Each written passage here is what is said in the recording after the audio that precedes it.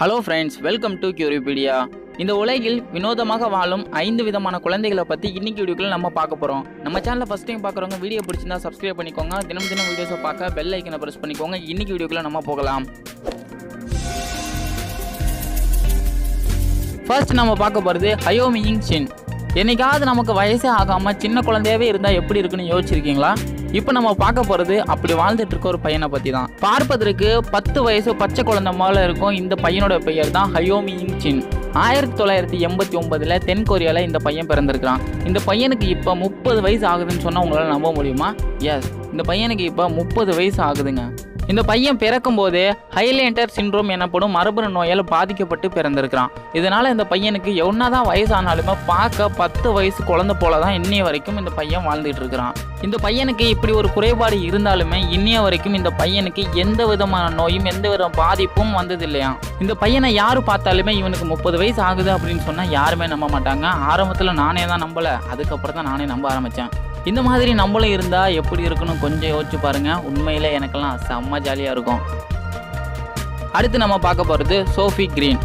7 வயதான இந்த குழந்தை சைனாவில் 2 கைகளே இல்லாமல் பிறந்திருக்குது. இந்த குழந்தை 2 வயதாக இருக்கும்போதே இந்த குழந்தைய ஊனமுற்ற ஆசிரமத்தில் பெற்றோர்கள் சேர்த்துறாங்க.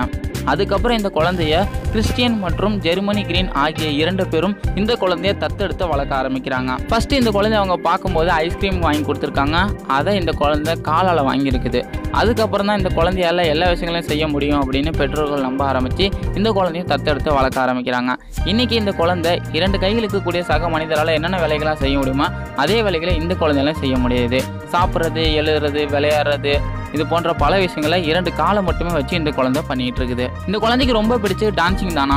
ஸ்கூலுக்கு போகாத மற்ற நேரங்களில் இந்த குழந்தை டான்ஸ் கிளாஸ் போயிட்டு டான்ஸ் கற்றுக்க ஆரம்பிச்சு இன்னைக்கு ஒரு டான்ஸராகவும் மாறி இருக்குது. உண்மையிலேயே இந்த குழந்தைய தத்தெடுத்து வளர்த்த இருவரையும் நம்ம கட்டாயம் பாராட்டி ஆகணும். இந்த மாதிரி மனசு வேறு யாருக்குமே வராது.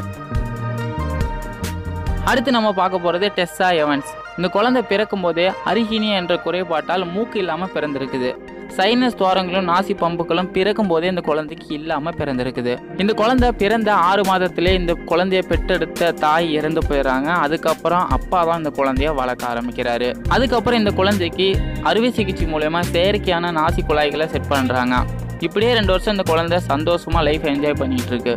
ஆனால் துரதிருஷ்டவசமா இந்த குழந்தை 2வது பிறந்த நாளில் கொண்டாடிய 6 மாதத்திலே இறந்து போயிடுச்சு அப்படின்றதும் குறிப்பிடத்தக்கது.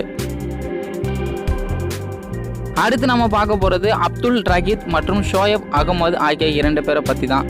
இவங்க 2 பேரும் விசித்திரமான நோயால் பாதிக்கப்பட்டிருக்காங்க அப்படின்னு தான் சொல்லணும்.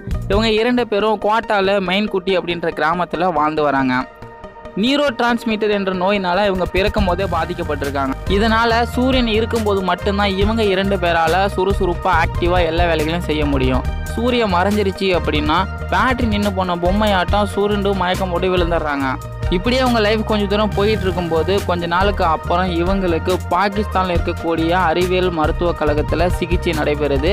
இப்போ இவங்க 2 பேரும் சிகிச்சை பெற்று நார்மலான வாழ்க்கையை வாழ்ந்துட்டு இருக்காங்க. பகல் நேரத்தில் எப்படி இருக்காங்களோ அதே போல் இரவு நேரத்திலும் இவங்க நார்மலாக செயல்பட்டு இருக்காங்க. இந்த நோயை பற்றி ரிசர்ச் பண்ணி பார்க்கும்போது தான் தெரியுது இதே போன்ற நோயால் உலகத்தில் இது வரைக்கும் 300க்கும் மேற்பட்டோர் பாதிக்கப்பட்டிருக்காங்க அப்படின்றதும் குறிப்பிடத்தக்கது. கடைசியாக நம்ம பார்க்க போகிறது ஜான் கிரீஸ் கார்ஸ். 9 வயதான இந்த பையன் பிலிப்பைன்ஸ் நாட்டில் பிறந்திருக்கிறான். பிறக்கும் போதே ஹைப்பர்டோனிட்டியா அப்படின்ற பாதிப்பால் அவனுக்கு பிறக்கும் போதே அதிகமான பற்கள் இருந்திருக்குது. மற்ற குழந்தைகளை காட்டில் இவனுக்கு பிறந்தப்பயே 50 பற்கள் அதிகமாக இருந்திருக்கு.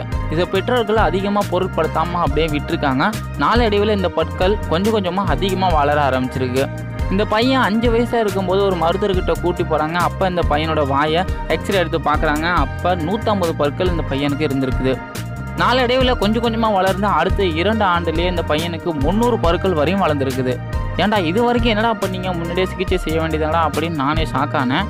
அதுக்கப்புறம் தான் அந்த பையனுக்கு சிகிச்சை பண்ண ஆரம்பிக்கிறாங்க. சிகிச்சை செஞ்சு தேவையான பற்கள் எல்லாத்தையும் ரிமூவ் பண்ணி இப்போ இந்த பையன் க்யூர் ஆகி சந்தோஷமாக வாழ்ந்துகிட்டு இருக்கான்.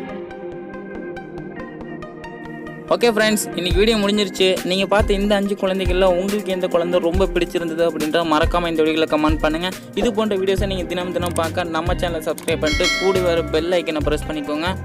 அண்ட் நாளைக்கு காலையில் இன்னொரு வீடியோவில் உங்களை நான் சந்திக்கிறேன். தேங்க்ஸ் ஃபார் வாட்சிங்.